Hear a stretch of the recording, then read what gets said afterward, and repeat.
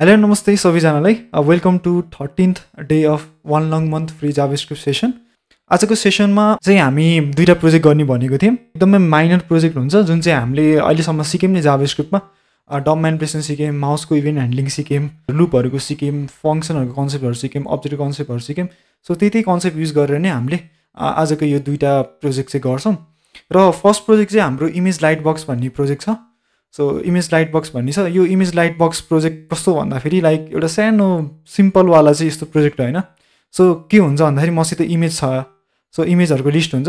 मैले यस्तो होभर गरेँ भने यस्तो पनि मैले इफेक्ट राखेको छु होइन, अपेसिटीको इफेक्ट राखेको छु। सो यसमा क्लिक गर्दाखेरि एउटा लाइट बक्समा चाहिँ हाम्रो इमेज देखिन्छ है। सो अनि यहाँ चाहिँ क्रस बटनमा क्लोज गऱ्यो भने यहाँ चाहिँ यसरी क्लोज हुन्छ है त। सो आज हामी यो प्रोजेक्ट गर्नेछौँ, इमेज बक्स भन्ने प्रोजेक्ट है, जुन चाहिँ इमेजलाई एउटा मोडल बक्समा देखाउनेवाला प्रोजेक्ट।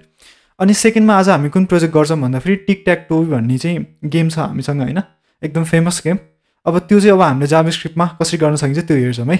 र स्याम्पलको लागि तपाईँहरूले हेर्नुभयो भने लाइक यो चाहिँ हाम्रो एउटा एक्स भन्ने प्लेयर हुन्छ, अर्को चाहिँ 0 भन्ने प्लेयर हुन्छ।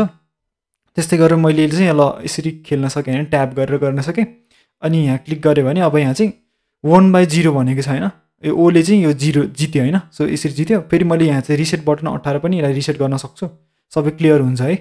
त्यस्तै गरेर अब अरूलाई अब एक्सलाई जिताइदिउँ होइन। अब 1/x भन्यो होइन, अब एक्सले जित्यो अनि त्यो पनि छ। अनि साथसाथै यसमा हामीले ड्र भएको बेला पनि फङ्सनलिटी राख्छौँ कि यदि कसैले जितेन भने ड्र गरिदिनु पऱ्यो नि त। सो त्यस्तो केसमा पनि हामीले यहाँ राख्छौँ है त। जस्तै यो पार्ट भइहाल्यो। अब म यसलाई चाहिँ ड्र बनाइदिन्छु है त। सो यहाँ चाहिँ एक्स राखेँ। ओके, यो ड्र भएन, एक्सले जित्यो। सो ड्र भएको बेलामा पनि हामीले यसलाई चाहिँ देखाइदिन्छौँ है। जस्तै ड्र एउटा बनाइदिउँ है। सो मैले यहाँ चाहिँ एक्स राखेँ, ओ राखेँ, अनि फेरि एक्स राख्न सकेँ, ओ राखिदिन्छु, अनि यहाँ चाहिँ एक्स राखिदिन्छु। अब ड्र भयो भने हेर्नु त यहाँ ड्र भयो भनेर आइरहेको छ है। सो आज चाहिँ हामीले यो दुईवटा प्रोजेक्ट्सहरू गर्छौँ। अनि तपाईँहरूलाई म सजिलोसँग सिकाउँछु है त, यो कसरी गर्न सकिन्छ, आनन्दले इफेक्टिभ तरिकाले कसरी गर्न सकिन्छ त्यो सेयर गर्छु है त। सो म यहाँ चाहिँ अहिले डे 13मा छु आज। र मैले यो तपाईँहरूलाई देखाएको प्रोजेक्ट भनेको यही नै हो, लाइट बक्स र टिक ट्याक टो भन्ने नै। सो सुरुमा चाहिँ अब हामी लाइट बक्स भन्ने प्रोजेक्टबाट सुरु गरौँ है। सो यसको लागि चाहिँ मैले फोल्डर बनाएँ, एलएल भन्ने एउटा चाहिँ लाइट बक्सको लागि फोल्डर बनाएँ। सो यो भित्र चाहिँ म के गर्छु भन्दाखेरि एउटा index.html भनेर एउटा फाइल बनाउँछु। सो एउटा बोइलरप्लेट निकालेँ है त। सो यहाँ चाहिँ इमेज लाइट बक्स भनेर दिएँ। सो यसलाई चाहिँ म रन गराएर हेर्छु। सो यो क्लोज गरिदिँदा भयो। यसलाई चाहिँ म रन गराउँछु है, राइट क्लिक गरेर ओपन विथ लाइभ सर्भर गर्छु। सो हामीलाई यहाँ देखिरहेको छ है, अहिले त केही पनि छैन। अब इमेजको लागि हामी के गरौँ भन्दाखेरि फर्स्टमा चाहिँ यही लाइट बक्स भन्ने फोल्डरमा इमेजेसहरू छ, 3टा इमेजहरू जुन चाहिँ हामीले देखेको थियौँ नि। म इमेज नै कपी गर्छु है त, हामीले यही नै युज गर्छौँ। सो मैले यसलाई फोल्डरलाई कपी गरेर हाम्रो सो डाइरेक्ट यहाँ चाहिँ आएर चाहिँ एलएल भन्नेमा आएर चाहिँ मैले डाइरेक्ट यहाँ चाहिँ पेस्ट गरिदिएँ है त। सो हाम्रो इमेजेस भन्ने फोल्डर आयो। सो यसमा चाहिँ हाम्रो 3टा इमेजेस छ जुन चाहिँ हामीले युज गर्छौँ। अब के गरौँ भन्दाखेरि एउटा चाहिँ हामीले रो बनाइदिउँ है। सो मैले एउटा चाहिँ रो बनाइदिन्छु। त्यो रोभित्र चाहिँ मेरो कलम चाहिँ 3टा बनाइदिन्छु है, किनकि मेरो 3टा इमेज छ नि त। सो यो गऱ्यो भने मलाई के हुन्छ भन्दाखेरि डिप क्लास इक्वल्स टु रो भन्ने हुन्छ। सो मलाई यसरी बनेर चाहिँ आउने भयो यो डेटा चाहिँ। सो मैले यसमा इन्टर गरेँ, यो भयो। अब प्रत्येक हामीले के गरौँ भन्दाखेरि प्रत्येक कलमभित्र चाहिँ इमेजहरू राखिदिउँ है त। सो इमेज सोर्स भनेको चाहिँ इमेजेसभित्र भएको इमेज हो। सो मैले यसलाई यत्तिकै राखेँ र यहाँ चाहिँ ब्याकस्ल्यास दिएर यसरी क्लोज गरेँ। सो हाम्रो के छ, image1.jpg भन्ने छ। सो यहाँ चाहिँ यसको पाथ दिन्छु image1.jpg, अनि त्यसको अर्को इमेजलाई डिस्प्ले गराइदिउँ। सो image2 भन्ने छ, यो भइहाल्यो। अर्को चाहिँ image3 भन्ने छ, यो भइहाल्यो है त। सो हाम्रो फिलहाल चाहिँ अब यसरी देखिरहेको छ, 3टा इमेज चाहिँ देखियो है। अब यो इमेजलाई के गरौँ भन्दाखेरि हामीले चाहिँ यस्तो बनाउन खोजेको हामीले होइन। सो हामीले यसलाई यस्तो बनाउन खोजेको हो। सो इमेजलाई के गरौँ भन्दाखेरि एउटै रोमा ल्याइदिउँ है, एउटै रोमा ल्याइदिउँ। यो माथि तल भइरहेछ। सो त्यसको लागि चाहिँ म के गर्छु भन्दाखेरि रो भन्ने चाहिँ मेरो एउटा डिभिजन छ, त्यसको लागि म स्टाइल दिन्छु है। सो यहाँ चाहिँ मैले फोल्डरमा आएर चाहिँ राइट क्लिक गरेर style.css भन्ने फाइल बनाएँ। त्यो स्टाइल भन्ने CSS फाइल मैले यहाँ चाहिँ हेडमा राखिदिन्छु। सो यसै गरेर style.css भयो। अब यो रोको लागि चाहिँ हामीले स्टाइल दिउँ। जस्तै रो भनेर मैले क्लासलाई सेट गरेँ, अनि त्यसको चाहिँ डिस्प्लेमा फ्लेक्स राखिदिन्छु होइन। सो डिस्प्ले फ्लेक्स राख्ने बित्तिकै यो बाई डिफल्ट रोमा आउँछ होइन, फ्लेक्सले यसरी राखिदिनु भयो। अनि फ्लेक्स राखिदिएँ, ल ठिक छ। त्यस्तै गरेर हामीले कलममा चाहिँ इमेज छ नि त हाम्रो। सो इमेजको पनि हामीले हाइट विथ राखिदिउँ है त। सो कलममा भएको इमेजको सो यसको चाहिँ हाइट भनेको 200 पिक्सल जति राखिदिएँ अनि विथ भनेको पनि 200 पिक्सल राखिदिएँ। ठिक छ, यसरी आयो। अब यो अलिकति इमेज फाटे जस्तो देखेको छ है। सो यसलाई चाहिँ मैले मिलाउनको लागि चाहिँ अब्जेक्ट फिट भन्ने एउटा चाहिँ प्रपर्टी छ, त्यो युज गर्न सक्छु CSS मा। सो यसलाई चाहिँ मैले अब्जेक्ट फिटमा चाहिँ कभर भनेर राखेँ। सो यो गरेर नै अलिकति फाटेर आएन है। सो त्यतिमै आयो। अब यसलाई सेन्टरमा लैदिउँ। अब यसमा चाहिँ अब फ्लेक्स युज गरेछौँ भने हामीले चाहिँ यहाँ फ्लेक्समा चाहिँ जस्टिफाई कन्टेन्ट भनेर सेन्टरमा राख्न सक्छौँ, किनकि हाम्रो सबै कलम चाहिँ रोमा छ नि त। सो मैले रोको लागि चाहिँ मैले सेन्टरमा फ्लेक्स राखेर सेन्टरमा राख्दैछु, हाम्रो यो सेन्टरमा गयो। ठिक छ है। त्यस्तै गरेर हामीले यहाँ देखेको थियौँ नि, यहाँ चाहिँ यस्तो होभर गर्दाखेरि इफेक्ट आइरहेछ नि। सो हामीले पनि हाम्रो एमा राखिदिउँ है त। सो मैले के गर्छु भन्दाखेरि कलमको इमेजमा होभर गर्दाखेरि यसको चाहिँ अपासिटी चाहिँ 0.6 जति राखिदिउँ। सो अहिले चाहिँ हाम्रो यो होभर गर्दाखेरि अपासिटी आयो। साथसाथै यो माउसको कर्सर पनि मिलाइदिउँ है। जस्तै मैले यहाँ चाहिँ मेरो पोइन्टर आइरहेछ, मेरो कर्सर अर्को आइरहेको छ होइन। सो मेरो माउसको कर्सर पनि म यहाँ मिलाइदिन्छु। सो यहाँ चाहिँ कर्सर भनेको पोइन्टर राखिदिएँ। सो मेरो अहिले कर्सर चेन्ज भयो, यसरी भयो है त। अब मैले के गर्न खोजिरहेको छु भन्दाखेरि यो इमेजलाई क्लिक गर्दाखेरि चाहिँ मेरो त्यो बक्समा चाहिँ आओस् भनेर बनाउन खोजिरहेको छु नि त यसलाई। सो यो गर्नको लागि चाहिँ म एउटा के गर्छु भन्दाखेरि एउटा अर्को चाहिँ एउटा डिभिजन बनाइदिन्छु। सो डिभिजनको नाम चाहिँ यहाँ चाहिँ इमेज बक्स भनेर डिभिजन बनाइदिएँ। सो इमेज बक्स भन्ने डिभिजनको लागि अलिकति स्टाइल दिउँ हामीले। सो यहाँ चाहिँ इमेज बक्स भन्ने डिभिजन छ, त्यसको हाइट चाहिँ हामीले 100 VH राखिदिउँ, भर्टिकल हाइट हाम्रो स्क्रिनको हाइट जति हुन्छ होइन। सो 100 VHले हाम्रो स्क्रिनको हाइटको भ्याल्यु दिन्छ। विथ भनेको चाहिँ 100% राखिदिउँ, हाम्रो स्क्रिनको विथ जति छ त्यति राखिदिउँ।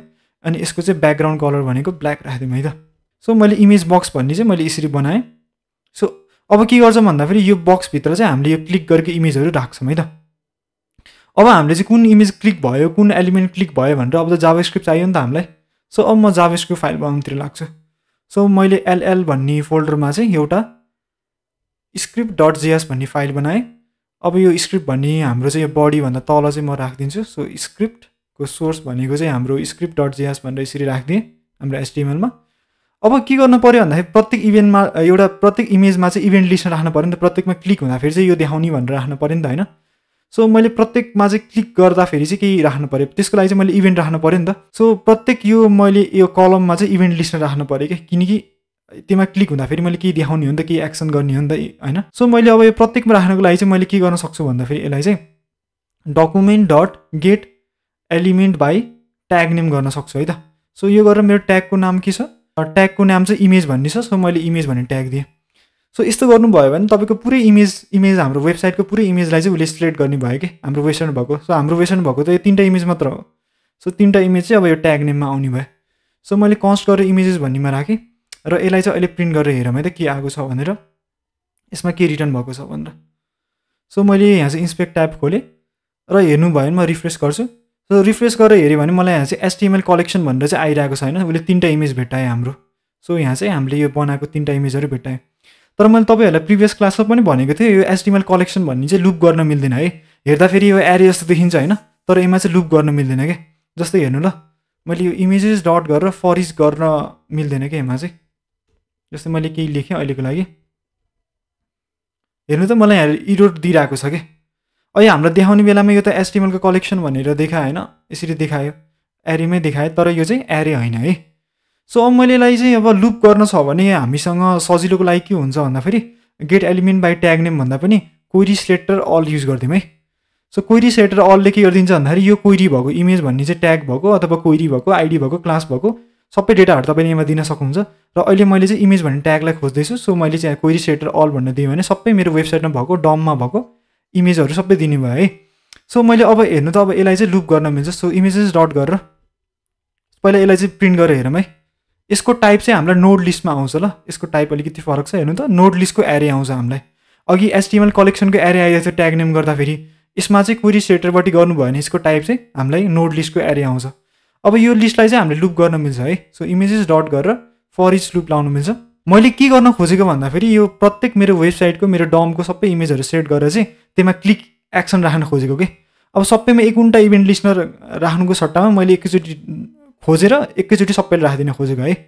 सो मैले यहाँ चाहिँ के गर्न खोजेँ भन्दाखेरि त्यो इमेज मलाई आउँछ होइन।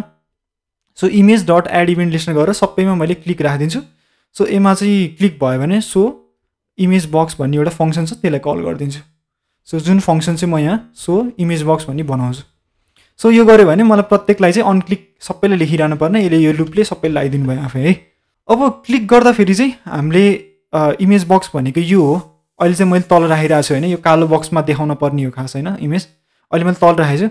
अब यो कालो बक्समा चाहिँ ब्ल्याक बक्समा चाहिँ हामीले यो इमेज कुन सिलेक्ट गरेको हो त्यसलाई देखाऊँ है त। अब हामीलाई थाहा छ नि त, मैले प्रत्येकमा इभेन्ट लिस्टमा राखिरहेको छु भने मैले यसरी प्रत्येक यो इमेज भन्ने ट्यागमा राखिरहेको छु होइन। सो इमेज भन्ने ट्यागमा यसरी राखिरहेको छु। सो यो गर्दाखेरि चाहिँ मलाई यो दिस भन्नेले चाहिँ के दिन्छ भन्दाखेरि कुन डम एलिमेन्टमा क्लिक गरेको त्यो दिन्छ नि त। हेरौँ है त। सो दिस भन्नेले त्यो तपाईँहरूलाई थाहा छ, हामीले हेरिसकेको छौँ। जस्तै मैले यसमा क्लिक गरेँ, हेर्नु त मैले यो चाहिँ यो इमेजमा क्लिक गरेँ भनेर उसले दियो कि, योमा क्लिक गरेँ भने मलाई इमेज 2मा क्लिक भयो भनेर देखाएँ, यसमा क्लिक गरेँ भने यो दिनुभयो। मतलब दिसले चाहिँ कुनमा डममा चाहिँ इभेन्ट अकर भयो त्यो चाहिँ दिसले त्यो कन्टेक्स्ट दिन्छ है, हामीलाई डम एलिमेन्ट दिन्छ है त। सो मैले यहाँ चाहिँ दिस युज गरेर काम गर्न सक्छु। अब मैले भित्र इमेज देखाउनु पऱ्यो नि त, यो डायलग बक्सभित्र पनि, यो बक्सभित्र पनि। सो इमेज देखाउनको लागि त अब हामीलाई चाहिँ यो दिसले चाहिँ यस्तो इमेजको पाथ दिनु रहेछ नि त। अब म के गर्छु भन्दाखेरि यो दिसबाट चाहिँ यो डम एलिमेन्टको यो सोर्स निकाल्छु कि, इमेजको सोर्स। इमेजको सोर्स निकाल्यो भने त यहाँ इमेज सोर्स देखाउन मलाई गाह्रो भएन नि त यहाँ बक्सभित्र। सो मैले के गरेँ भन्दाखेरि एउटा यहाँ चाहिँ लेट इमेज सोर्स भनेर राखेँ, त्यो चाहिँ दिस डट एसआरसी भन्ने एट्रिब्युटलाई हामीले यसरी एक्सेस गर्न सक्छौँ।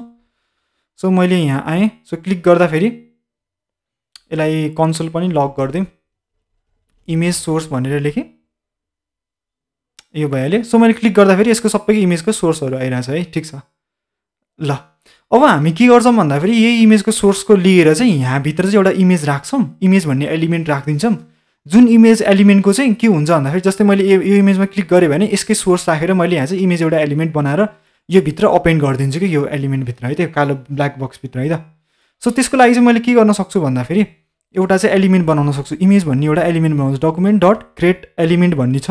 सो यसले चाहिँ एउटा ट्याग बनाइदिन्छ, एलिमेन्ट बनाइदिन्छ। जस्तै मेरो इमेज भन्ने एलिमेन्ट बनाएँ, यो भन्नु भनेको चाहिँ हाम्रो आइएमजी ट्याग बनाउनु है। सो मैले के गरेँ भन्दाखेरि इमेज एलिमेन्ट बनाएँ, इमेज एलिमेन्टको सोर्समा के दिएँ भन्दाखेरि यही हाम्रो दिस डट सोर्स भनेर दिएँ कि, जुन चाहिँ डम एलिमेन्टमा क्लिक भएको छ त्यसकै मैले सोर्स दिएँ। सो माथिकोलाई हटाइदिँदा नि भयो। सो अब यो गर्दाखेरि के हुनुभयो भन्दाखेरि अघि बनेको हाम्रो इमेज एलिमेन्टको सोर्समा चाहिँ जता क्लिक गरेको हो त्यसको सोर्स आएर यसरी बस्ने भयो होइन। सो यहाँ चाहिँ इमेजको नाम त्यही अनुसार आएर चाहिँ बस्ने भयो। ओके, अब हामीले इमेज एलिमेन्ट बनायौँ। अब त्यसको पनि हामीले के गरिदिउँ भन्दाखेरि हाइट विथ दिउँ होइन। सो इमेजको स्टाइलको अब यहाँ चाहिँ हाइट भनेको मैले 500 दिएँ। सो इमेजको स्टाइलको विथ भनेको मैले पनि 500 भनेर दिएँ। अब यो इमेजलाई कता राख्ने हो भन्दाखेरि हामीले चाहिँ यो बक्सभित्र राख्ने हो नि त। सो इमेज बक्सभित्र राख्ने हो नि त, जुन चाहिँ यो कालो देखिरहेको छ। सो इमेज बक्सभित्र म के गर्छु भन्दाखेरि एउटा डिभिजन बनाउँछु, कन्टेन्ट भन्ने एउटा डिभिजन बनाएँ है। सो म के गर्छु भन्दाखेरि इमेज बक्सको यो कन्टेन्ट भन्ने भित्र राख्छु है त, कन्टेन्ट भन्ने भित्र राख्छु। सो कन्टेन्टलाई पनि हामीले यहाँ लिन पऱ्यो, कन्स्ट कन्टेन्ट इक्वल्स टु गरेर document dot get element by ID गर्छु। सो हाम्रो आइडी के छ, कन्टेन्ट भन्ने छ होइन। सो यसरी मैले यो डिभिजनलाई क्याच गरेँ कन्टेन्टमा। अब मैले यो कन्टेन्ट भन्ने भित्र यो इमेजलाई ओपन गर्न सक्छु नि त। सो कन्टेन्ट डट ओपन भन्ने फङ्सन छ। सो ओपन गरेर त्यो इमेज भन्ने ट्यागलाई चाहिँ मैले यसरी इमेज भनेर राखिदिएँ। अब हेरौँ है त। सो प्रत्येकचोटि क्लिक गर्दाखेरि यहाँ ओपन भयो। सो यहाँ क्लिक गर्दाखेरि ओपन भयो होइन। सो क्लिक गर्दाखेरि यहाँ चाहिँ ओपन भयो। तर हामीले क्लिक गर्दाखेरि त एउटा मात्र राख्नुपर्ने हो नि त इमेज, यहाँ 2-3टा राख्नु पर्ने हो नि त। सो पुरानोवाला इमेजलाई हटाइदिनु पऱ्यो होइन। सो ओपन गर्नुभन्दा अगाडि म के राखिदिन्छु भन्दाखेरि कन्टेन्ट डट इनर एचटिएमएल भनेको खाली राखिदिएँ कि। सो यसको भित्र चाहिँ अब खाली जाने भयो है त। सो अब हेर्नुभयो भने यहाँ चाहिँ एउटा मात्र आयो, अर्कोचोटि यो एम्टी हुने भयो होइन। सो फेरि खाली जाने भयो। मैले यो एम्टी नगरेको भए, इनर एचटिएमएल नगरेको भए हेर्नु है त हाम्रो डममा कसरी हुन्छ बस्छ भन्दाखेरि जस्तै मैले एउटा एड गरेँ, अर्को एड गरेँ, अर्को एड गरेँ। सो यो गर्दाखेरि चाहिँ हाम्रो एलिमेन्टको चाहिँ इमेज बक्सभित्र चाहिँ कन्टेन्टमा गर्नुभयो भने 3टा इमेज आइरहेछ कि होइन। यो त हामीले चाहेको होइन नि त। त्यही भएर राख्नुभन्दा अगाडि मैले यसको डम एलिमेन्टलाई भित्रको सबैलाई क्लियर गरिदिएँ, अनि त्यसपछि यसमा चाहिँ नयाँ त्यो मात्र राखिदिएँ। जस्तै अब क्लिक गरेर हेर्नुभयो भने अब इमेज बक्सको कन्टेन्टमा चाहिँ यो एउटा मात्र आइरहेछ। अब मैले अर्को क्लिक गरेँ भने अर्को इमेज टुलले रिप्लेस भयो, अर्को क्लिक गरेँ भने त्यसमा चाहिँ रिप्लेस भइरहेछ है। सो यसरी चाहिँ हामीले एउटा इमेज निकाल्न सक्यौँ यसमा। अब यो इमेजलाई पनि अलिकति स्टाइल दिउँ, यसलाई पनि बिचमा राखिदिउँ होइन यो इमेजलाई। सो बिचमा राख्नको लागि चाहिँ अब हामीले यो कन्टेन्टमा राखिरहेछौँ नि त, हाम्रो यो कन्टेन्ट भन्ने डिभिजन छ, यसलाई चाहिँ अलिकति सिएसएस दिउँ। सो मैले यहाँ चाहिँ कन्टेन्ट भन्ने डिभलाई चाहिँ मैले डिस्प्ले फ्लेक्स गरिदिएँ, अनि त्यसपछि जस्टिफाई कन्टेन्ट गरेर सेन्टर गरिदिएँ। ओके सेन्टरमा आयो ठिक छ। अनि त्यसपछि इमेज पनि यहीँ टाँसेर आइरहेको छ, इमेजलाई पनि अलिकति राखिदिउँ। सो मार्जिन अथवा तपाईँले प्याडिङ पनि राख्न सक्नुहुन्छ। प्याडिङ भनेको चाहिँ 40 पिक्सल जति। सो यसरी राख्न सक्नुभयो होइन त्यो इमेजलाई। सो अलिकति स्पेस आएको छ। अब इमेजको हाइट विथ मिलाउनु छ भने त हामीले यहाँनिर मिलाइरहेको छ होइन, यसको हाइट विथ जस्तै 600 पनि राख्न सक्यो।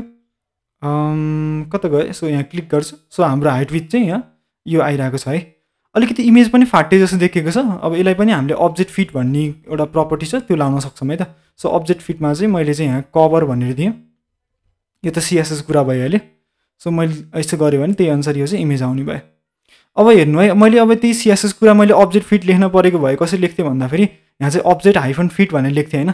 तर जाभास्क्रिप्टमा त्यही लेख्न पऱ्यो भने मैले जाभास्क्रिप्टले गरेँ भने त्यसलाई चाहिँ त्यो हाइफन लेख्दिनँ अनि त्यो चाहिँ क्यामल केसमा लेख्छु क्या। सो अब्जेक्ट फिटलाई सो यही कुरालाई मैले जाभास्क्रिप्टपट्टि गर्नु पऱ्यो भने यसरी गर्नुपर्छ है त। सो यसरी ल हाम्रो इमेजहरू एकउन्टा आइरहेको छ। अब यो क्लिक गर्दाखेरि त हामीले के गर्नु पऱ्यो भन्दाखेरि यो त पुरै स्क्रिन ढाक्न पऱ्यो नि त, यसलाई तल देखाउने होइन नि त्यो ब्ल्याक बक्सलाई होइन, यो इमेज लाइट बक्सलाई। सो हामीले पुरै राख्नको लागि चाहिँ के गर्न सक्छौँ भन्दाखेरि यो चाहिँ हाम्रो कुन आइरहेछ भन्दाखेरि इमेज बक्स भन्ने आइरहेछ नि त। सो इमेज बक्स कता छ हाम्रो यहाँ? सो यहाँ छ। सो यसको मैले के गरिदिन्छु भन्दाखेरि पोजिसन भनेको अब्सोल्युट गरिदिन्छु कि। सो पोजिसन अब्सोल्युट भन्यो भने अब यो चाहिँ कताडि अब्सोल्युट भनेर अब हामीले भ्याल्यु दिनुपर्छ होइन। सो मैले टपबाट 0 भनेर अब्सोल्युट पोजिसन दिएँ कि। सो मेरो टपबाट आयो कि है।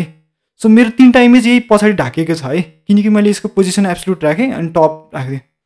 अनि यहाँ चाहिँ राइटमा पनि अलिकति उस ग्याप देखेको रहेछ, सेतो सेतो देखेको छ, राइटमा पनि मैले 0 राखिदिन्छु। सो सेतो सेतो पनि हट्यो, पुरै हाम्रो स्क्रिन चाहिँ अकुपाई गरिरहेछ है। अब तपाईँले यसलाई चाहिँ हाइड गर्नुभयो भने डिस्प्ले गरेर चाहिँ डिस्प्ले गरेर नन गर्नुभयो भने यही माथि नै हाम्रो त्यो कालो बक्स देखेको हो नि त। सो डिस्प्ले नन गऱ्यो भने त्यो कालो बक्स हट्यो है त। अब तपाईँहरूले आइडिया पाउनुभयो होला, जब हामीले यसमा क्लिक गर्छौँ नि, क्लिक गर्दाखेरि के गर्नु पऱ्यो भन्दाखेरि यो इमेज बक्सलाई चाहिँ डिस्प्ले हामीले के गर्नु पऱ्यो भने भिजिबल गर्नु पऱ्यो होइन, डिस्प्ले गरेर देखाउनु पऱ्यो। वेराज मैले यो बक्समा चाहिँ कतै क्लोज भन्ने बटन बनाएँ अरे। सो क्लोज भन्ने बटनमा क्लिक गर्ने बित्तिकै अब हामीले चाहिँ यो इमेज बक्सलाई डिस्प्ले चाहिँ नन गरिदिनु पऱ्यो कि। सो अब हामीले यो प्रपर्टी चलाएर चाहिँ त्यो लाइट बक्स त्यो इमेज बक्स देखाउने नदेखाउने काम चाहिँ अब त्यसरी गर्छौँ है। सो जस्तै मैले बाई डिफल्ट के गरेँ भन्दाखेरि डिस्प्ले नन गरेँ, त्यो ब्ल्याक बक्स देखेको छैन। अब म यहाँ आएर चाहिँ जब मैले यहाँ चाहिँ सो इमेज गर्छु नि, जब कुनै इमेजमा क्लिक गर्छु नि, तब मैले के गर्नु पऱ्यो भन्दाखेरि यो इमेज बक्सको स्टाइलको डिस्प्लेलाई चाहिँ भिजिबल गर्नु पऱ्यो होइन, ब्लक गर्नु पऱ्यो। सो मैले यहाँ चाहिँ त्यो एलिमेन्टलाई पनि लिन सक्छु। सो कन्स्ट गरेर इमेज बक्स भनेर दिएँ, document dot get element by ID. So image box भनेर दिएँ। सो हाम्रो आइडी त्यही नै छ होइन, आइडी त्यही नै छ ठिक छ। अब मैले यहाँ के गर्नु पऱ्यो भन्दाखेरि सो इमेज बक्सको यदि अब यो फङ्सन कतिखेर एक्जिक्युट हुन्छ भने जब कुनै इमेजलाई क्लिक गर्छ तब यो फङ्सन एक्जिक्युट हुने नि त। त्यो फङ्सन एक्जिक्युट हुने भने त्यो बक्स देखिन पऱ्यो। सो मैले इमेज बक्सको स्टाइलको डिस्प्लेलाई मैले के गरेँ भन्दाखेरि ब्लक गरिदिएँ कि। सो ब्लक गऱ्यो भने त्यो इमेज देखिने भयो। सो मैले क्लिक गर्छु, सो हेर्नु त मेरो इमेज देखियो कि। सो मैले फेरि क्लिक गरेँ, इमेज देखियो, मैले रिफ्रेस गरेर हटिरहेको छ है। अब यो बक्सलाई कसरी क्लोज गर्ने त? अब यो त कतै क्लोजको लागि केही अप्सन राखेको छैन होइन। सो यसको लागि पनि हामी के गरौँ भन्दाखेरि एउटा क्लोज बटन राखौँ है यो बक्सभित्र। यो बक्स भनेको चाहिँ हाम्रो कुन हो? इमेज बक्स भन्ने हो नि त। हामीले यो कन्टेन्टभित्र त इमेज देखाइरहेको छौँ होइन, यसमा इमेज देखाइरहेछौँ। यो इमेजभन्दा ठ्याक्कै माथि चाहिँ इमेज बक्समा चाहिँ एउटा स्प्यान बनाइदिन्छु। अनि यहाँ चाहिँ मैले के गरेँ भन्दाखेरि क्लोज बटन भनेर राखेँ। अब तपाईँले एक्स पनि राख्न सक्नुहुन्छ होइन यसमा। सो यहाँ चाहिँ यो बटन आएको छ ल, यसको कलर चाहिँ कालै भएर कालोमा कालो भएर नदेखेको हो। अब यसलाई चाहिँ म अलिकति स्टाइल दिन्छु ल, क्लोज बटन भन्नेलाई यहाँ दिन्छु स्टाइल। सो स्प्यानभित्रको जसको आइडी चाहिँ क्लोज बटन छ त्यसको कलर चाहिँ मैले वाइट भनेर दिएँ। सो हेर्नु त मलाई यहाँ आइदिरहेको छैन यो एक्स भन्ने चाहिँ। सो यसलाई चाहिँ मैले कहाँ लान्छु भन्दाखेरि यहाँ कुनामा लैदिन्छु, यहाँ यतातिर कुनामा लैदिन्छु त्यो एक्स भन्नेलाई। ओके, अब के गरौँ भन्दाखेरि फ्लोट राइट गर्न सक्नुहुन्छ। फ्लोट राइट गऱ्यो भने यो राइट साइडमा आउनु भयो। अब यसलाई ठुलो पनि बनाइदिउँ। सो फन्ट साइज भनेको 30 पिक्सल जति बनाइदिउँ। ठिक छ, ठुलो आइरहेछ। अनि त्यसमा स्पेसिङ पनि राखिदिउँ, प्याडिङ भनेको 10 पिक्सल जति राखिदिउँ। सो अलिकति यो मिलेर आउनु भयो है। तर तपाईँहरूले चाहिँ यो एक्स युज गर्नुको सट्टामा चाहिँ क्लोजको लागि तपाईँलाई HTML-मै छ कि। HTML-मा तपाईँले कपिराइट राख्नको लागि चाहिँ @ एम्परसेन्ट कपी भनेर राख्नुहुन्छ नि, कपिराइट राख्नको लागि होइन। सो त्यस्तै गरेर यो इन्टु राख्नको लागि पनि यहाँ चाहिँ एम्परसेन्ट टाइम्स भन्ने छ है। सो यसले के गर्छ भन्दाखेरि यो इन्टुको लागि नै यो दिन्छ है त। जस्तो मैले क्लिक गरेँ होइन, यहाँ इन्टुको नै यो आइकन आइरहेको छ है त। सो मैले यही नै युज गरेँ। अनि यहाँ चाहिँ कर्सर पनि मिलेको छैन, यहाँ चाहिँ मेरो यस्तो सिलेक्ट गर्न मिलिरहेको छैन, यो सिलेक्ट गर्न भएन नि त्यो क्लोज गर्ने कुरालाई। सो म यहाँ के गर्छु भन्दाखेरि यसको कर्सर यो भनेको चाहिँ कर्सर भनेको चाहिँ पोइन्टर भनेर राखिदिएँ। अब यसलाई चाहिँ सिलेक्ट गर्न मिल्दैन, सो यहाँ चाहिँ क्लिक मात्र गर्ने अप्सन भयो है। सो अब यसलाई क्लिक गर्दाखेरि के गर्नु पऱ्यो भन्दाखेरि खास हाम्रो त वेबसाइट यो हो नि त होइन। अब यसको चाहिँ हाम्रो इमेज बक्सको के छ प्रपर्टी, अहिले चाहिँ डिस्प्ले ब्लक छ नि त। सो हामीले के गरिरहेको छौँ भन्दाखेरि डिस्प्ले ब्लक गरिरहेको छौँ।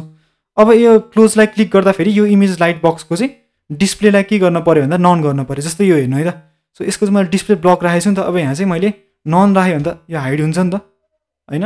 डिस्प्ले अब यहाँ चाहिँ ब्लक राख्यो भने त्यो देखिन्छ। सो मैले अब यही नै गर्न पऱ्यो कि जाभास्क्रिप्टबाट।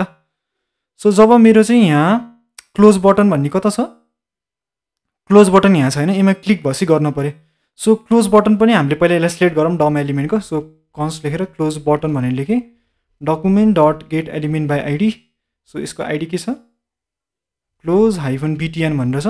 अब यसमा पनि इभेन्ट लिस्टमा राख्न सक्छु है। सो क्लोज बटनमा एड इभेन्ट लिस्टमा गरे यसमा क्लिक भयो भने के गर्ने भन्दाखेरि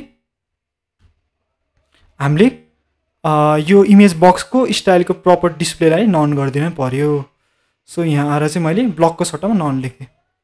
सो अब हेर्नु है त, सो मैले क्लिक गरेँ यो आयो।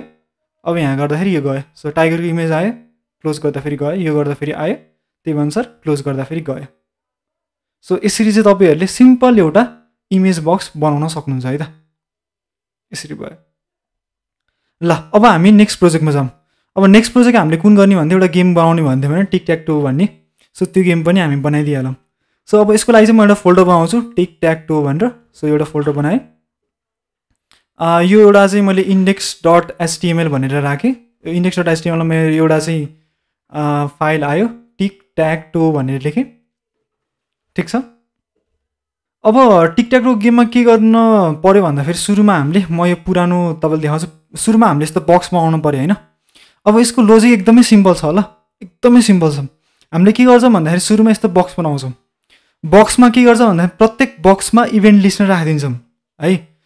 सो प्रत्येक बक्समा, यो बक्समा पनि इभेन्ट लिस्ट राखिदिन्छौँ होइन, यो बक्समा पनि इभेन्ट लिस्ट राखिदिन्छौँ, यो बक्समा सबै बक्सहरूमा चाहिँ मैले इभेन्ट लिस्ट राख्छु है। सो यो बक्सलाई चाहिँ म के भन्छु भन्दाखेरि यो अहिले गर्दाखेरि सेल भन्छु ल, अहिलेको लागि बुझ्नको लागि सेल भन्छु ल। सो एउटा डिभिजन बनाउँछु म, त्यो डिभिजनभित्र मेरो अर्को प्रत्येक डिभिजनहरू हुन्छ, त्यो प्रत्येक सेलहरूमा मैले के गर्छु, यो एमा एमा एमा सबै मैले चाहिँ के गर्छु भन्दाखेरि एउटा चाहिँ एक्सन लिस्ट राख्छु कि क्लिक भन्ने लिस्ट राख्छु। सो क्लिक गर्दाखेरि चाहिँ जुन युजर हो त्यही भ्यालु देखाउँछ। जस्तै म अहिले करेन्ट युजर एक्स हो भने मेरो यहाँ चाहिँ एक्स आउने भयो कि। सो प्रत्येक इभेन्ट लिस्टमा राखेर चाहिँ मैले चाहिँ भ्यालु के हो भनेर राखिदिन्छु भ्यालु। अब यो भ्यालु केमा राख्छु भन्दाखेरि यो सेलको चाहिँ मैले इनर एचटिएमएल राखिदिन्छु कि। सो सेल भन्ने हाम्रो डिभिजन हुन्छ होइन, त्यो डिभिजनको चाहिँ मैले के गरिदिन्छु भन्दाखेरि यो जुन प्लेयर हो त्यसको इनर एचटिएमएलमा म एक्स राखिदिन्छु। अथवा अर्को नेक्स्ट प्लेयर हो भने ओ भने उसले क्लिक गर्दाखेरि यो हाम्रो जुन सेल हो नि त्यही सेलमा चाहिँ म के गरिदिन्छु भन्दा त्यसको इनर एचटिएमएलमा चाहिँ त्यो 0 भन्ने चाहिँ त्यसको भ्यालु राखिदिन्छु होइन, 0 अथवा एक्स कुन प्लेयर हो त्यही अनुसार राखिदिन्छु। अनि त्यो राखेपछि के हुन्छ भन्दाखेरि हामीले चाहिँ एउटा प्याटर्न बनाउँछौँ कि। जस्तै हाम्रो यसरी पनि मिल्छ, यसरी पनि मिल्छ, यसरी पनि मिल्छ, यसरी पनि गेम हुन्छ नि त। सो यो जे मिल्छ नि यो प्याटर्नहरूसँग चाहिँ मैले के गर्छु भन्दाखेरि यो सबै यो सेलको चाहिँ सबैको इनर एचटिएमएलको भ्यालु लिएर चाहिँ म चेक गर्छु कि। यसको पनि इनर एचटिएमएल उठाउँछु, यसको पनि इनर एचटिएमएल उठाउँछु, यसको पनि इनर एचटिएमएल उठाउँछु। जुनसुकै बेलामा जुनसुकैमा क्लिक हुँदाखेरि म के गर्छु भन्दाखेरि प्रत्येक यो सेलको भ्यालु लेख्दै मेरो प्याटर्नसँग म्याच गर्छु कि, लाइक योसँग मिल्यो कि, योसँग मिल्यो कि, योसँग मिल्यो कि भनेर चेक गर्छु। यदि मिलेछ भने गेम भयो, भएन भने चाहिँ गेम भएन होइन, ड्र भयो। सो त्यति हो, म तपाईँहरूलाई यो कोड गरेर बुझाउँछु है त फर्दर। ल अब हामी चाहिँ यसलाई चाहिँ यहाँ ओपन विथ लाइभ सर्भर गरौँ। ओके, सो अहिले हाम्रो खाली छ, केही पनि आइरहेको छैन र ठिक छ। अब हामी के गरौँ भन्दाखेरि अहिले भने जस्तै एउटा गेम बोर्ड भन्ने डिभिजन हुन्छ, त्यो डिभिजनभित्र चाहिँ हाम्रो सेल भन्ने चाहिँ डिभिजन हुन्छ, त्यो चाहिँ हाम्रो 9वटा हुने भयो होइन, 9वटा सेल बनाउनु भयो। सो यसरी बन्यो। ओके, अहिले त केही पनि आउन्न किनकि केही पनि गरेको छैन यहाँ। अब यसको लागि स्टाइल दिउँ। यसको लागि चाहिँ म यहाँ के गर्छु भन्दाखेरि style.css भनेर बनाएँ। style.css लाई यहाँ चाहिँ म रेफरेन्स दिन्छु है त। सो लिङ्क css भनेको style.css भनेर राखेँ। ल ठिक छ। अब यो सेललाई हामीले यस्तो बक्सा जस्तो बनाऊँ न। सो डट सेल भन्नेलाई चाहिँ के गरौँ भन्दाखेरि यसको चाहिँ हाइट राखिदिउँ। हाइट भनेको 100 पिक्सल राखिदिएँ, विथ भनेको चाहिँ 25% राखिदिएँ होइन। सो मैले यतिकै राखिदिइरहेको छु र विथ 25% भनेको हाम्रो स्क्रिनको चाहिँ 25% जाने भयो। अथवा यो जुन प्यारेन्ट डिभिजनभित्र छ नि, यो प्यारेन्ट डिभिजन भन्ने गेम बोर्ड भन्ने छ, त्यसको चाहिँ हाम्रो 25% भयो। यो CSS हो, तपाईँहरूलाई थाहा छ है। अब त्यस्तै गरेर मैले यो सेलको चाहिँ के गरिदिन्छु, बोर्डर चाहिँ राखिदिन्छु, बोर्डर छुट्टिन पऱ्यो होइन। सो बोर्डर चाहिँ 1 पिक्सल सोलिड गरेर ब्ल्याक भन्ने राखिदिएँ। अब हेरौँ, सो हाम्रो चाहिँ यसरी आइरहेको छ होइन। सेलहरू सबै आयो नि त, हाम्रो 9वटा सेल बनाएको थियौँ डिभिजन, प्रत्येकमा स्टाइल गरेर यसरी आयो। तर हामीलाई कसरी चाहियो भन्दाखेरि यसलाई चाहिँ सिधा चाहियो नि त, सिधा देखिन पऱ्यो होइन। अहिलेको जस्तै गरेर हामीले डिस्प्ले फ्लेक्स गर्थ्यौँ, त्यही नै डिस्प्ले फ्लेक्स गरिदिउँ। यो चाहिँ गेम बोर्डमा गरिदिउँ है त।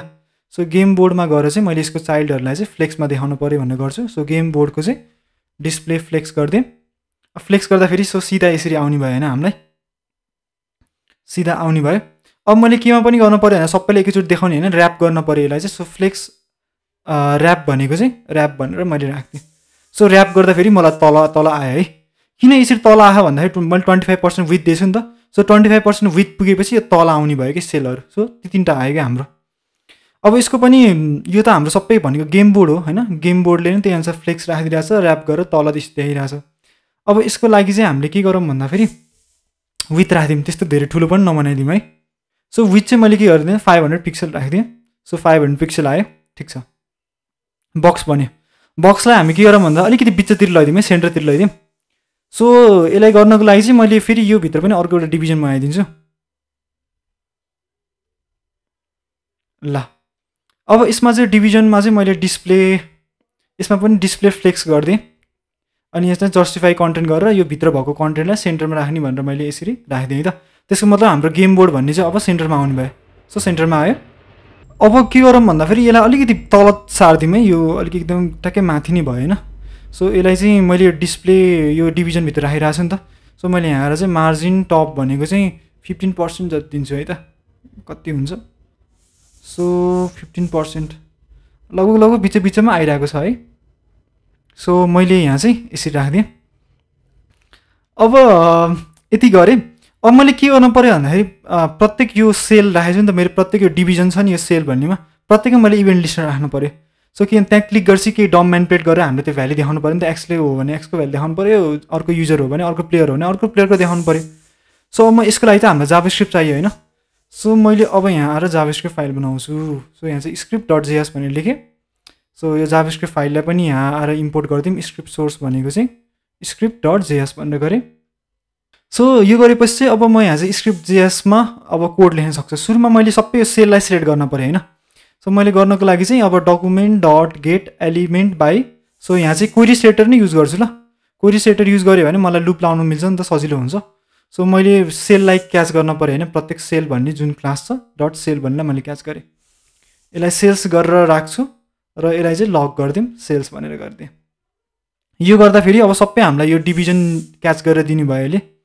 सो हेर्ने हो भने नोड लिस्टमा हामीलाई प्रत्येक यो सेल आइरहेछ। सो हेर्नु त, सो सबै हामीले सेललाई एक्सेस गर्न सक्यो नि त। ए ओके, सो अब सबै सेललाई एक्सेस गर्न मिल्यो भने चाहिँ अब भित्र डेटा पनि राख्न मिल्यो हामीले।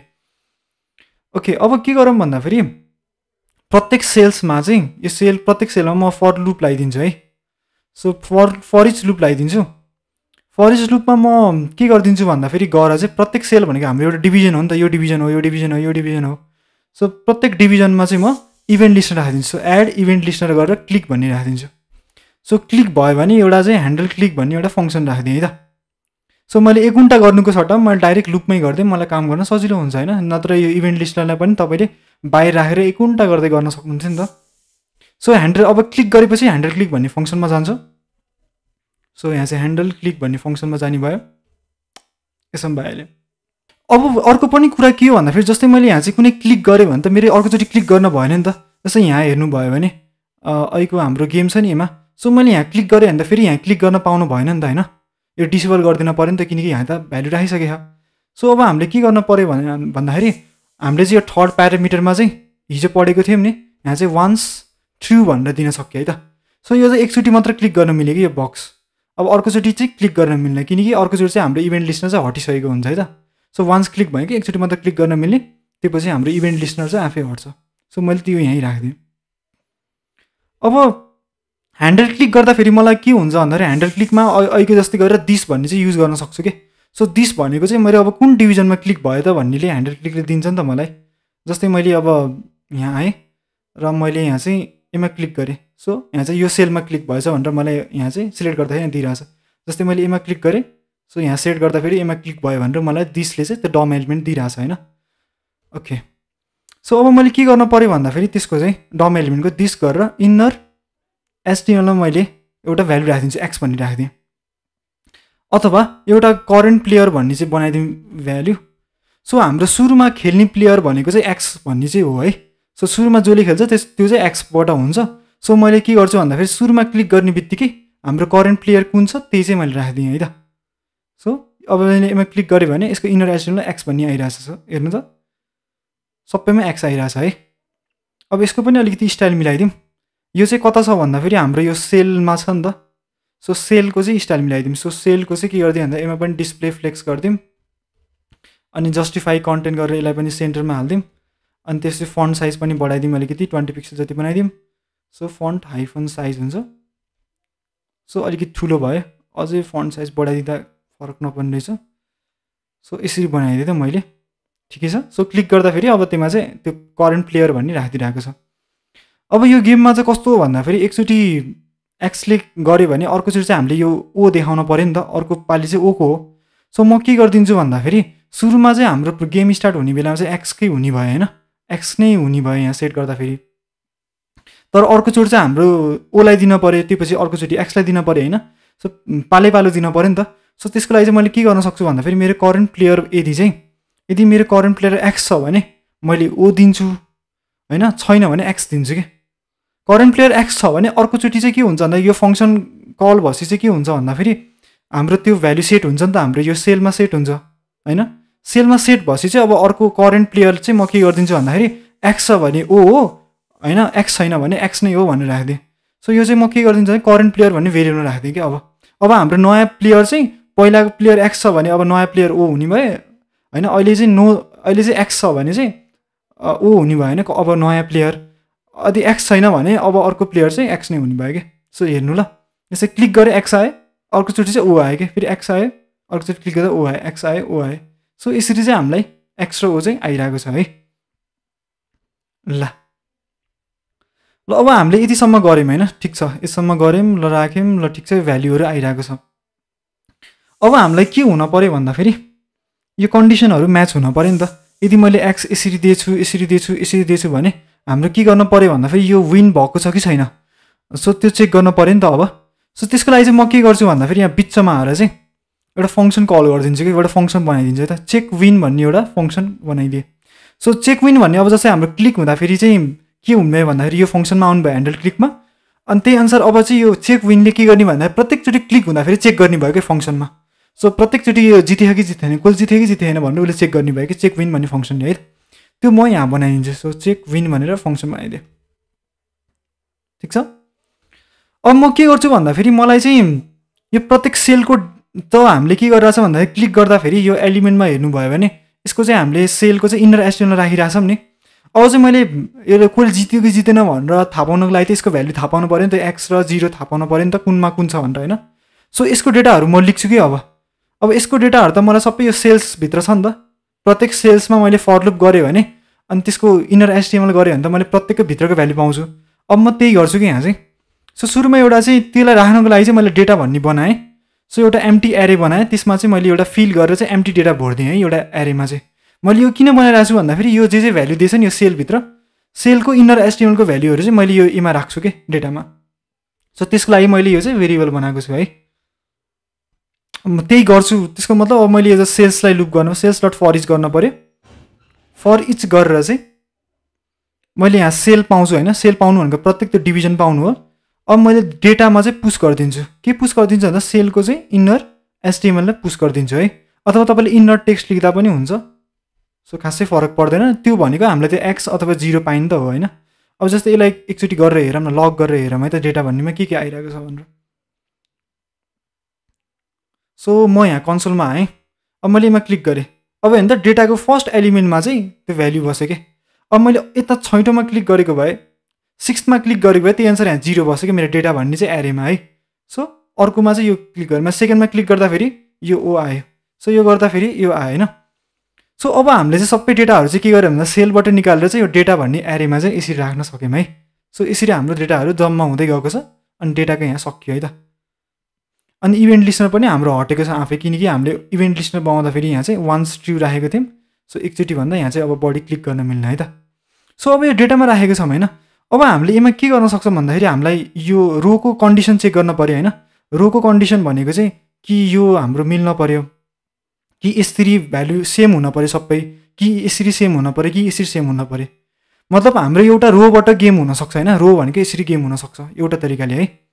अर्को हाम्रो कसरी गेम हुनसक्छ भन्दाखेरि यसरी पनि हुनसक्छ नि त, एक्स एक्स एक्स 3टा एक्स भयो भने कलमबाट पनि गेम हुन्छ, यहाँदेखि गेम हुन्छ, यहाँदेखि गेम हुन्छ होइन। अनि अर्को भनेको डायगनली पनि गेम हुन्छ नि त, यसरी पनि गेम हुन्छ नि त डायगनली।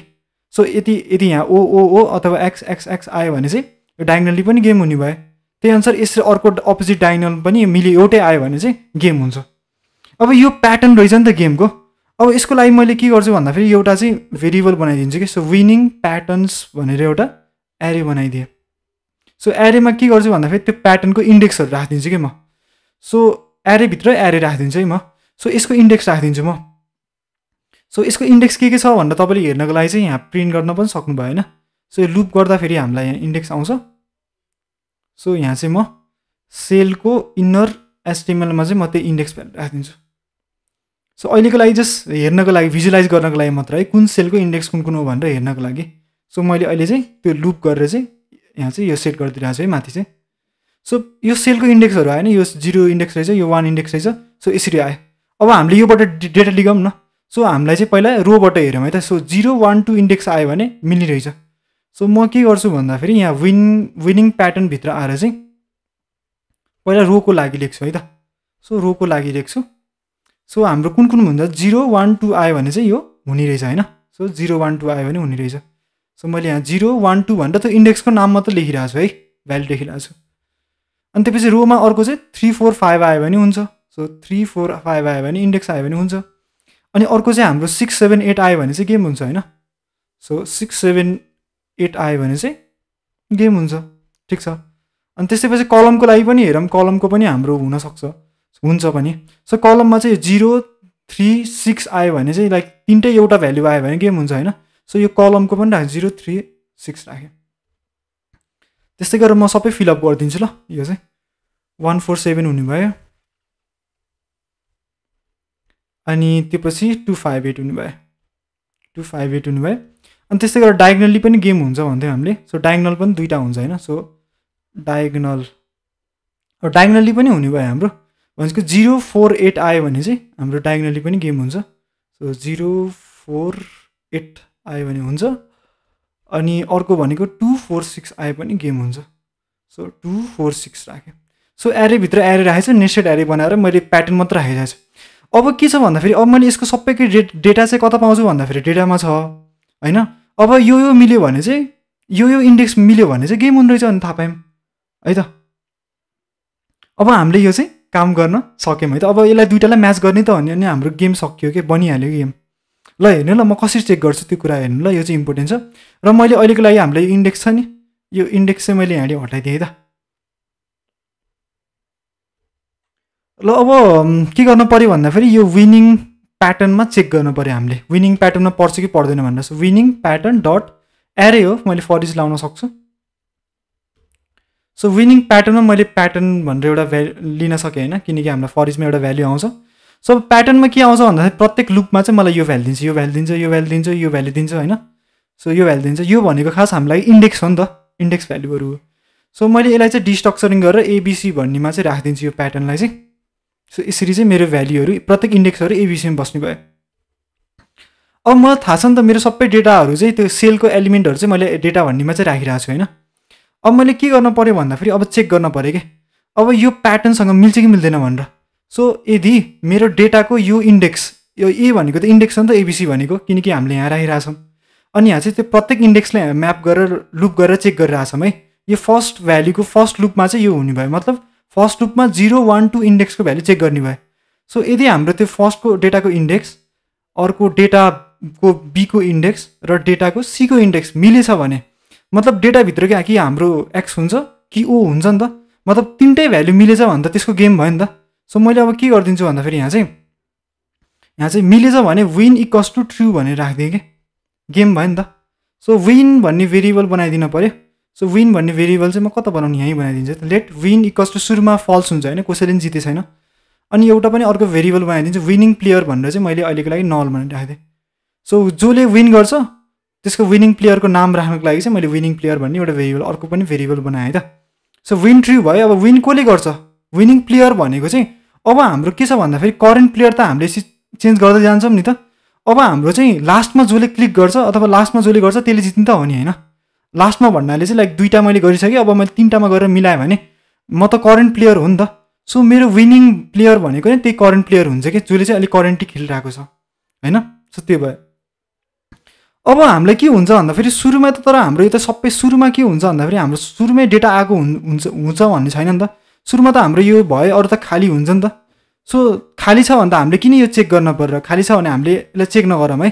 सो यदि डेटाको एमा केही भ्याल्यु छ अनि डेटाको बीमा केही भ्याल्यु छ र अनि डेटाको सीमा केही भ्याल्यु छ भने बल्ल चेक गर्ने हो नि त होइन र। त्यसको मतलब मैले अब यो 3टा चेक गर्न खोजिरहेको छु, यो चेक गर्न खोजिरहेको छु, यो चेक गर्न खोजिरहेको छु, यो चेक गर्न खोजिरहेको छु, तर यसमा मात्र भ्याल्यु छ अनि यसमा मात्र भ्याल्यु छ तर एमा भ्याल्यु छैन भने त मैले किन यो चेक गरिरहनु पर्छ मेरो प्याटर्न होइन र। प्याटर्नमा चेक गर्नै पर्न नि त। यदि यो 3टामै भ्याल्यु छ भने त मैले बल्ल प्याटर्नको भ्याल्यु चेक गर्न सक्छु नि त होइन र। 3टामा भ्याल्यु छ कि छैन मैले चेक गर्न परिरहेको छैन र 3टामा भ्याल्यु छ भने के हुने भयो भन्दाखेरि बल्ल यो इफमा जाने भयो कि। अब 3टा भनेर नट नेसेसरी यही हुनपर्छ भन्ने छैन है, किनकि हामीले प्याटर्नमा के गरिरहेछ भन्दा यो राखिरहेछौँ। सो 0 1 2 पनि हुनसक्यो, यता पनि चेक गर्न सक्यो होइन, यता पनि चेक गर्न सक्यो, जता पनि चेक गर्न सक्यो, तर 3टैमा भएछ भने बल्ल हाम्रो के हुनु भयो भन्दाखेरि भित्र गएर त्यो प्याटर्नको भ्याल्यु चेक गर्ने भयो। त्यसको भ्याल्युको मतलब त्यो डेटाको यो इन्डेक्स हो नि त, यो एबिसी भन्ने इन्डेक्स हो नि त। त्यसको मतलब बल्ल यो भित्रको एक्स छ कि 0 छ कि एक्स छ कि त्यो चेक गर्ने भयो है त। सो यसरी चाहिँ यो काम गर्छ क्या। सो मैले यहाँ चाहिँ त्यही भएर कन्डिसन राखेँ, यदि यो छ भने चाहिँ यो मान्छेले जित्यो नि त, नत्र भए जितेन। सो यसरी राखिदिएँ। अब जितेछ भने त मैले अब अरू किन काम गर्नु पऱ्यो, म यहाँ चाहिँ रिटर्न गरिदिन्छु है। सो यहाँ रिटर्न गरिदिन्छु, अब मैले फर्दर काम गर्न परेन। सो रिटर्न लेखेर केही पनि लेखेन, यत्तिकै रिटर्न किबोर्ड पनि लेख्न मिल्यो है। सो अब मैले यहाँ के गरिरहेको छु भन्दाखेरि ह्यान्डल चेक गर्ने बेलामा त्यसको भ्याल्यु सेट गरिदिएर चेक विन गरिरहेको छु नि त। अब विन हुने रहेछ भने विनको भ्याल्यु ट्रु हुने रहेछ अनि विनिङ प्लेयर पनि सेट हुने रहेछ। त्यसको मतलब हाम्रो यो भेरिएबलमा सेट भयो नि त, हाम्रो ग्लोबल भेरिएबल हो नि त यो लेट भन्ने यहाँ अहिले चाहिँ। सो यसमा सेट भयो भने चाहिँ मैले यहाँ चेक गर्न सक्छु कि मेरो यदि विन छ कि छैन भनेर चेक गर्छु है त। यदि मेरो विन छ भने अलर्ट लेख्छु वोन बाई भनेर, कसले जित्यो, मैले जित्ने चाहिँ मैले विनिङ प्लेयरमा राखिरहेको छु होइन, विनिङ प्लेयर भनेर राखिरहेको छु। सो यसलाई चाहिँ मैले यसरी गरिदिएँ नि त। सो अब यो हेरेर मात्रै काम गर्छ गर्दैन। सो म यहाँ आएँ, क्लिक गरेँ, एक्स आयो ठिक छ, ओ आयो ठिक छ, फेरि एक्स लेखेँ ठिक छ, यहाँ आयो ठिक छ, यसलाई गरिदिन्छु। सो हाम्रो यो चाहिँ रिफ्रेस गरौँ, एक्चुअली चलेको छैन अहिले, किन चल्न हेरौँ है। जस्तो एक्स आयो, ओ आयो, एक्स आयो, ओ आयो, एक्स आयो। सो हाम्रो चाहिँ यहाँ देखाएन है त, किन देखाएन यो पनि हेरिहालौँ। हाम्रो यो प्याटर्न के छ, यो डायगोनलको लागि त 0 इन्डेक्स हुने भयो अनि यसको चाहिँ 3 4 3 0 1 2 3 4 इन्डेक्स भयो, 0 4 अनि 8 भन्ने इन्डेक्स हुन पऱ्यो ल। हामीले छुटाएको छौँ र 0 4 8 भन्ने इन्डेक्स हाम्रो छ है त। ए ओके, यहाँ बिग्रेको रहेछ है। सो 3टै मैले यसरी इक्वल्स टु दिएको रहेछु, यो चाहिँ गर्न मिल्दैन ल, त्यही भएर यहाँ बिग्रेको रहेछ। मैले यहाँ के गर्न पऱ्यो भन्दाखेरि यदि ए चाहिँ बीसँग मिल्न पऱ्यो, मतलब के भयो भन्दाखेरि यदि यो एलिमेन्ट है, यो एलिमेन्ट योसँग मिल्न पऱ्यो अनि फेरि यही एलिमेन्ट चाहिँ फेरि अर्कोसँग पनि मिल्न पऱ्यो नि त। यस जुन प्याटर्न पनि हुनसक्यो, अथवा यही एलिमेन्ट योसँग पनि मिल्न पऱ्यो अनि यही एलिमेन्ट मैले योसँग पनि मिलाउनु पऱ्यो नि त। सो यसको लागि मैले कन्डिसन यहाँ बिगारेको छु है। सो अर्को डेटाको बी भन्ने एलिमेन्ट पनि अर्कोसँग यसरी मिल्न पऱ्यो है त। अब चाहिँ हेरौँ है चल्छ कि चल्दैन। ल मैले क्लिक गरेँ, ओ आयो, एक्स आयो, फेरि एमा क्लिक गर्छु, एक्स आयो। सो हेर्नु त यहाँ 1/x भनेर आयो है, किनकि यो डायगोनलको हाम्रो प्याटर्नमा म्याच भयो। त्यस्तै गरेर अब अर्कोमा हेरौँ, अब अर्कोचोटि अर्कोलाई जित्न दिउँ है त। सो ओ लेखेँ, एक्स लेखेँ, ओ लेखेँ, यता एक्स लेखेँ, ओ लेखेँ। सो 1/o भनेर आयो है। सो यसरी चाहिँ हाम्रो यो काम गऱ्यो है। तर कहिले कहिले के पनि हुनसक्छ भन्दाखेरि गेम जहिले पनि हुन्छ भन्ने छैन, ड्र पनि हुनसक्छ नि त। ड्रको लागि पनि हेरौँ है। अब अब ड्रको लागि कसरी हेरौँ भन्दाखेरि अब हाम्रो त के हुन्छ भन्दाखेरि हाम्रो डेटामा चाहिँ के हुन्छ भन्दाखेरि सुरुमा त खाली हुन्छ नि त, प्रत्येक सेलको भ्याल्युहरू चाहिँ हामीले डेटा भन्ने एरेमा राखिरहेछौँ। त्यो डेटा भन्ने एरेलाई हामीले प्याटर्न म्याच गरेर काम गरिरहेको छौँ। तर हाम्रो चाहिँ ड्र हुने सिचुएसन कस्तो हो भन्दाखेरि ड्र हुने केस भनेको चाहिँ सबैमा भ्याल्यु छ तर कुनै पनि म्याच भएन भने ड्र हुने हो नि त। त्यसको मतलब यो डेटा भन्ने हामीले चाहिँ एरेमा चाहिँ सबै भ्याल्यु राख्छौँ नि त, मतलब यो डेटा भन्ने एरे एम्प्टी हुन भएन नि त, होइन र? डेटा भन्ने एरे एम्प्टी हुनु भएन, मतलब यसमा चाहिँ कि एक्स हुनु पऱ्यो कि 0 हुनु पऱ्यो, हाम्रो चाहिँ 9वटै हुनु पऱ्यो, होइन? 9वटै हुन पऱ्यो। अनि साथसाथै यो कन्डिसन पनि म्याच भएन भने बल्ल हाम्रो ड्र हुने हो नि त। मतलब यसले कुनै पनि प्याटर्न भेटिएन र हाम्रो डेटामा पनि पुरै डेटा हालिसक्यो, पुरै x0 हालिसक्यो, होइन? भने चाहिँ त्यतिखेर ड्र हुने हो। सो म के गर्छु भन्दाखेरि यो विनिङ प्याटर्नमा चेक गरेको भने ठ्याक्कै तल चाहिँ आएर चाहिँ इफ डेटाको चाहिँ एउटा इन्क्लुड्स भन्ने फङ्सन छ। सो एरेमा इन्क्लुड्स भन्ने फङ्सनले के गर्छ भन्दाखेरि त्यो भित्र त्यो डेटा छ कि छैन भनेर चेक गर्छ है त, इन्क्लुडेड छ कि छैन भनेर चेक गर्छ। सो मैले यहाँ चाहिँ एम्प्टी डेटा दिएँ कि एम्प्टी डेटा भनेको बाई डिफल्ट सुरुमा त हामीले यसलाई एम्प्टी डेटा नै दिइरहेछ नि त, खाली स्ट्रिङ। सो यदि योमा चाहिँ यो छैन भने, कुनै पनि खाली डेटा छैन भने चाहिँ मैले के भनेर बुझ्नु पऱ्यो भन्दाखेरि अब यो चाहिँ ड्र भएको भनेर बुझ्नु पऱ्यो ल। यो कुरा बुझ्नु ल तपाईँले, किनकि ड्र हुने भनेको सिनारियो कतिखेर हो भन्दाखेरि हाम्रो विनिङ प्याटर्न पनि कुनै मिलेन, होइन? ड्र हुने सिचुएसन विनिङ प्याटर्न कुनै मिलेन, अनि हाम्रो के भयो भन्दाखेरि डेटामा पनि पुरै डेटा भरिसक्यो, 0x भरिसक्यो, तब बल्ल हाम्रो ड्र हुने हो नि त। त्यही भएर मैले के गरेँ भन्दा विनिङ प्याटर्न मिलेछ भन्दा यसले भित्र मिलाएर रिटर्न गरिदिनु भयो नि त, होइन? ल हाम्रो विनिङ प्याटर्न मिल्न भनेपछि डेटामा पनि पुरै डेटा हुन पर्यो नि त, यदि खाली भएछ भने त त्यो गेमै पुरै सकियो छैन भन्ने थाहा भयो नि त। सो त्यही भएर मैले यहाँ चेक गरिरहेको छु कि र मेरो डेटा भन्नेमा त मैले एरे राखेको डेटाहरू राखेको छु एक्स्ट्रा 0। सो त्यसमा चाहिँ मेरो खाली छैन भने बल्ल चाहिँ यो ड्र हो भने कि मैले खाली छैन भने चाहिँ भ्याल्यु पक्कै छ, विन पनि भएन।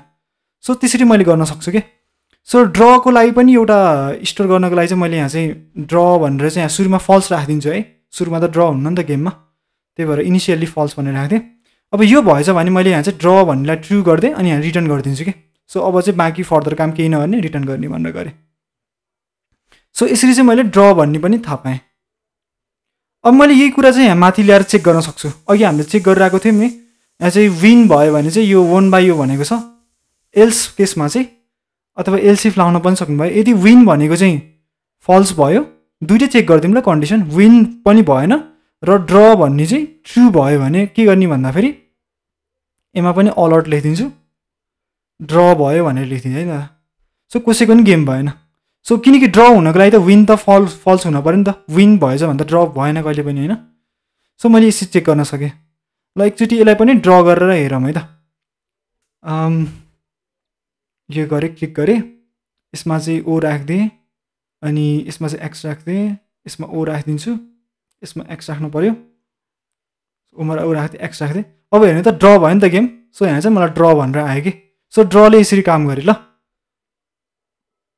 सो अब यसमा के गर्न सक्छु भन्दाखेरि लाइक यो विन इक्वल्स टु फल्स छ नि, यसलाई चाहिँ मैले यसरी गर्नुको सट्टामा चाहिँ नट विन भनेर लेख्न सक्छु कि। नट विन भनेको चाहिँ फल्स भयो भन्न खोजेको, फल्स भन्नु र इक्वल्स टु फल्स भन्ने एउटै हो ल।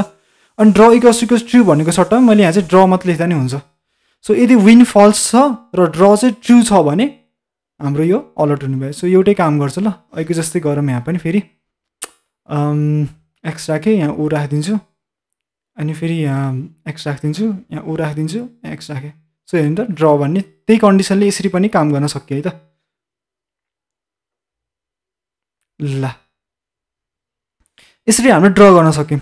अब के हुन्छ भन्दाखेरि अर्को कुरा चाहिँ अब हामीले मैले प्रत्येकचोटि गेम खेलेर सक्दाखेरि चाहिँ के भइरहेछ भन्दाखेरि मैले रिसेट गरिरहनु पऱ्यो कि यसलाई, होइन? 1/x भने फेरि अब मैले यसलाई क्लियर गर्न सकेँ छैन, होइन? रिफ्रेस गरिरहनु पऱ्यो। अब यसको सट्टामा हामी के गरौँ भन्दा एउटा बटन राखिदिउँ, रिसेट भन्ने बटन। त्यो बटनमा क्लिक गर्छ फेरि यो चाहिँ रिसेट होस् है, किनकि त हाम्रो क्लिक गर्छ फेरि डबल क्लिक गर्न मिल्दैन नि त यहाँ, होइन? इभेन्ट लिस्टरले हटाइदिएको छ नि त। सो त्यसको लागि पनि म index.html गरेर एउटा बटन राख्छु। सो हाम्रो यो डिभिजन भन्दा ठ्याक्कै यहाँ तल राखिदिन्छु, यहाँ चाहिँ रिसेट भनेर राखिदिउँ। यसको लागि अलिकति स्टाइल दिउँ है त। स्टाइलमा चाहिँ म कति दिने, हाइट 50 दिउँ है, विथ 100 पिक्सल जति दिउँ। ओके, सो रिसेट भन्ने आएको छ। अब यसलाई बिचमा लैदिउँ है। सो बिचमा लान सेन्टर ट्याग नै युज गरिदिउँ न। सो सेन्टर ट्याग युज गरेर चाहिँ हामीले त्यो बटनलाई बिचमा लगाइदिउँ सेन्टर ल ओके सो हाम्रो यो आयो अब माथिबाट पनि कस्तो टाँसिरहेको छ हैन यसलाई अलिकति तल राख्दिउँ मार्जिन टप भनेर राख्न सकिन्छ टप भनेको 20 पिक्सल जति सो ठिकै छ अब धेरै त्यस्तो पनि आएको छैन ल ठिकै छ एउटा बटन देखियो है ट्याक्कै तल चाहिँ देखियो ठिकै छ अहिलेको लागि अब हामीले रिसेटमा क्लिक गर्दाखेरि यो बक्सलाई सेलहरूलाई सबै क्लियर गरिदिनु पर्यो इभेन्ट ह्यान्डलर पनि हालिदिनु पर्यो यसको इनर एचटीएमएललाई हटाइदिनु पर्यो अनि त्यही अनुसार कोले गेम गर्यो कोले ड्र गर्यो सबै त्यो भेरिएबललाई पनि हामीले चाहिँ के गर्न पर्यो भन्दाखेरि यो सबै भ्याल्युलाई पनि हामीले रिसेट गरिदिनु पर्यो नि त त्यो रिसेट भन्ने बटन उठाउँदाखेरि सो त्यही गरौँ है त अब पहिला त्यो बटनलाई सेट गर्नको लागि बटनको के दिएको छ यहाँ आइडी दिउँ न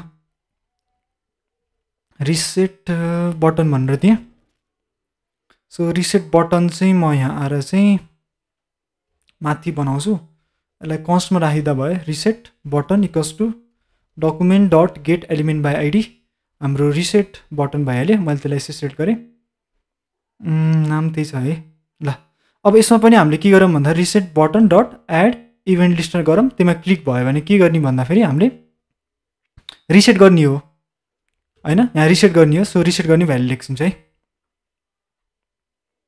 सो यसलाई के गरौँ भन्दा एउटा फङ्सन नै बनाइदिउँ है किनकि रिसेट गर्ने बेला नि मैले यही कोड लेख्न पर्छ नि त हैन रिसेट गर्दा नि यही प्लेयर एक्सलाई यो गर्ने हो यही गर्ने हो यही गर्ने हो अब रिसेट गर्दा पनि मैले फेरि यही लेख्न पऱ्यो क्या मैले यहाँ करेन्ट प्लेयर भनेको एक्स त्यही गर्नु पऱ्यो हैन सो यसको सट्टामा म के गरिदिन्छु भन्दाखेरि फङ्सन नै बनाइदिन्छु है यो कुरालाई सबैलाई यसलाई यो कट गरेँ ल यसलाई चाहिँ म माथि राखिदिन्छु एउटा फङ्सन भनेर इनिसियलाइज भनेर राखिदिएँ सो इनिसियलाइजभित्र यो राखिदिएँ है तर यो भेरिएबल मैले भित्र राखेँ भने त बाहिर एक्सेस गर्न मिल्दैन नि त अब भेरिएबल मैले विन ड्र सबै यहाँ राखिरहेको छु भित्र फङ्सनभित्र तर यस बाहिर एक्सेस गर्न मिल्न होइन सो त्यसलाई चाहिँ मैले त्यही भएर चाहिँ यहाँ चाहिँ बाहिर यो भेरिएबलहरू थुपारिदिन्छु है त्यस विन भन्ने राखिदिएँ ड्र भन्ने राखिदिएँ अनि विनिङ प्लेयर भनेर राखिदिएँ अब यही भेरिएबललाई हामी फङ्सनमा युज गरौँ त्यो लेट युज गऱ्यो भने हटाइदियो भने अब यही भेरिएबललाई रिफर गर्छ है फङ्सनले अब इनिसियलाइज भयो इनिसियलाइज चाहिँ सबै सुरुमा भ्याल्यु इनिसियलाइज गरिदिनु रहेछ अब इनिसियलाइजमा के पनि गर्नु पऱ्यो भन्दाखेरि इनिसियलाइजमा हामीले के पनि गर्छौँ भन्दाखेरि यो सेलहरूलाई पनि त्यही अनुसार चाहिँ राख्छौँ नि त सुरुमा त यो पनि इनिसियलाइज गर्ने भ्याल्यु हो नि त फर्स्ट टाइम यो गर्दाखेरि सेलहरूलाई पनि सबै इभेन्ट लिस्टमा पनि सुरुमा गरिन्छ नि त त्यसलाई पनि मैले यहीँ राखिदिएँ है अब यो सेल भन्ने त यहाँ छैन सेल भन्नेलाई हामीले के गर्नु पऱ्यो भन्दाखेरि यो कता गरेको छौँ हामीले यो क्वेरी सेटरलाई पनि हामीले मैले माथि राख्नु पऱ्यो ल सो यसलाई पनि यहाँ राखिदिएँ किनकि यो भेरिएबल त एक्सेस गर्नु पऱ्यो नि त सेल्स भन्ने चाहिँ सो यस्तो भयो सो इनिसियलाइजमा मैले फङ्सनमा यति राखिदिएँ सो रिसेट गर्नु भनेको नि अब यही कुरा गर्नु त हो नि सो मैले रिसेट गर्ने ठाउँमा चाहिँ के गरिदिएँ भन्दाखेरि यो सबै हटाएर यहाँ चाहिँ रिसेट बटनमा क्लिक गर्छु यो इनिसियलाइज भन्ने फङ्सनलाई कल गरिदिएँ सो यसले चाहिँ सबै भ्यालुलाई इनिसियलाइज गरिदिन्छ अनि फेरि हाम्रो सेलमा पनि यो इभेन्ट क्लिक गर्न मिल्छ है त अब के गर्नु पऱ्यो भने इनिसियलाइज त यो आफै एक्जिक्युट त हुन्न नि त सो फर्स्ट टाइम हाम्रो वेबसाइट खोल्दाखेरि अथवा यो गेम खोलिँदाखेरि त यो इनिसियलाइजमा यो भ्याल्यु सेट हुन पऱ्यो नि त त्यही भएर मैले के गर्छु भन्दा इनिसियलाइज भन्ने फङ्सन एकचोटि कल गरेर छोडिदिन्छु कि सो किनकि हाम्रो गेम सुरु हुनुभन्दा अगाडि चाहिँ वेबसाइट लोड हुनुभन्दा अगाडि यो भ्याल्यु त सेट हुन पऱ्यो नि त त्यही भएर एकचोटि कल गरेर छोडिदिएँ है त अनि अर्कोचोटि कतिखेर कल हुनुभयो भन्दा रिसेट बटन क्लिक गर्दाखेरि चाहिँ अब चाहिँ हाम्रो त्यतिखेर एडमिनिस्ट्रेट गरेर चाहिँ इनिसियलाइज पनि क्लिक गर्दाखेरि यो सबै इनिसियलाइज हुन्छ भने चाहिँ फेरि यो सेटअप हुँदो रहेछ है त सो इनिसियलाइज भन्दा पनि सेटअप भनेर लेखौँ न सेटअप भनेर लेखौँ है सेटअप भनेर लेखिदिउँ यसरी राखिदिउँ अब यो हेरौँ है काम गर्छ गर्दैन मैले यहाँ दुईवटा राखेँ अनि रिसेट गरिदिएँ सो ओके सो यसले चाहिँ काम गरिरहेको छैन है यसले किन काम गरेको छैन भन्दाखेरि काम चाहिँ गरेको छ खास तर हामीले यो चाहिँ इनर एचटीएमएल हटाउने बिर्स्यौँ कि रिसेट गर्दाखेरि होइन सो यहाँ के गर्नु पऱ्यो भन्दाखेरि प्रत्येक सेलको चाहिँ इनर एचटीएमएल भनेको मैले खाली राखिदिएँ सो यो पनि हटाइदिनु पऱ्यो नि त रिसेट गर्दाखेरि सो मैले यहाँ दुईवटा क्लिक गरेँ रिसेट गरेँ यो हट्यो है सो मेरो यो चाहिँ त्यही अनुसार हटिरहेको छ यो हट्यो मैले यसलाई गेम गराइदिन्छु त्यही अनुसार गेम पनि भयो सो यसरी पनि तपाईँले रिसेट बटन बनाउन सक्नुभयो त सो यसरी यो काम गर्ने भयो रिसेट बटनले पनि अब कोडमा अरू हामीले के अप्टिमाइज गर्न सकिन्छ एकचोटि हेरौँ है त कोडमा के छ सेल्सलाई प्रिन्ट गरिरहनु परेन अब यहाँ चाहिँ इनर एचटीएमएल राखिदिनु पऱ्यो चेक विन राख्नु पऱ्यो ठिक छ यसमा नि अप्टिमाइज गर्न मिल्न यसमा नि अप्टिमाइज गर्न मिलेन अथवा रिफ्याक्टरिङ भनौँ है यसलाई, अप्टिमाइजेसन भन्दा पनि रिफ्याक्टरिङ गर्न सक्यो। अरू एमा पनि ठिकै छ, एमा पनि ठिकै छ, जस खासै कतै नि रहन्छ रिफ्याक्टर गर्न मिल्ने कोड चाहिँ। ओके, सो यसरी चाहिँ हामीले एउटा गेम बनाउन सक्यो, टिक ट्याक टोय भन्ने है त। सो यहाँ चाहिँ यसको गेम भयो। अनि मैले यसको सोर्स कोड चाहिँ मैले पुस गरिदिन्छु। तपाईँहरूले चाहिँ के गर्न सक्नुहुन्छ भन्दाखेरि यो गिटहबमा गएर आइसरोज दाहालमा जान सक्नुहुन्छ होइन। अनि आइसरोज दाहालमा गएर चाहिँ यो जाभास्क्रिप्ट वर्कसप भन्ने छ। सो जाभास्क्रिप्ट वर्कसपमा चाहिँ मैले पुस गरिदिन्छु। अनि यसमा चाहिँ तपाईँले आजको सोर्स कोड चाहिँ पाउन सक्नुहुन्छ है त। सो अरू क्लासेसहरूको पनि सोर्स कोडहरू चाहिँ यहाँ मजाले भइरहेको छ, मेन्टेन भइरहेको छ है। ओके, यहाँ सुरुमा एक्स नै आउने हो भनेर भन्नुभएको रहेछ होइन। तपाईँले ऱ्यान्डमली निकाल्दा पनि हुन्छ ल, यसलाई ऱ्यान्डम राख्दा पनि भयो। मैले एक्स भनिराखेको हो, तपाईँले जुन राख्दा पनि ओलाई राख्दा पनि भयो, एक्स राख्दा पनि भयो है। सो त्यो गर्न सक्नुभयो तपाईँले। सो अब ऱ्यान्डम बनाउनु छ भने यस्तो गर्न सक्यो। एउटा चाहिँ म के गर्छु भन्दाखेरि म्याथ डट ऱ्यान्डम भन्ने युज गर्छु। अनि इन्टु 2 गऱ्यो भने कि 0 कि 1 भन्ने इन्डेक्स आउँछ होइन। मलाई यसको डेसिमल हटाइदिन पऱ्यो, म्याथ डट फ्लोर गरेर हटाइदिन सक्छु होइन। सो यो गरेर चाहिँ मलाई ऱ्यान्डम एउटा आउँछ होइन। सो करेन्ट, सो मैले के गर्न सक्छु भन्दाखेरि एउटा ऱ्यान्डम इन्डेक्स आउँछ नि त मलाई यसरी। सो यो ऱ्यान्डम इन्डेक्स आउँछ। ऱ्यान्डम इन्डेक्स केमा चेक गर्ने भन्दाखेरि मलाई यहाँ चाहिँ प्लेयर्स भनेर एउटा अर्को एरे बनाएँ, एउटा एक्स भन्ने बनाएँ, अर्को चाहिँ ओ भन्ने बनाएँ प्लेयर चाहिँ। अनि त्यही अनुसार चाहिँ मलाई अब करेन्ट प्लेयरमा के गर्न सक्छु भन्दाखेरि यही लिखेर चाहिँ प्लेयर्सको चाहिँ यो ऱ्यान्डम इन्डेक्स दिन सक्छु। सो अब यो भयो भने मेरो कि एक्स पनि आउन सक्यो कि ओ पनि आउन सक्यो ल सुरु गर्दाखेरि। सो अब हामी यहाँ हेर्नु भयो भने चाहिँ सो मैले क्लिक गर्दाखेरि एक्स आइरहेछ, म फेरि रिफ्रेस गर्छु, अर्कोचोटि ओ आइरहेछ होइन।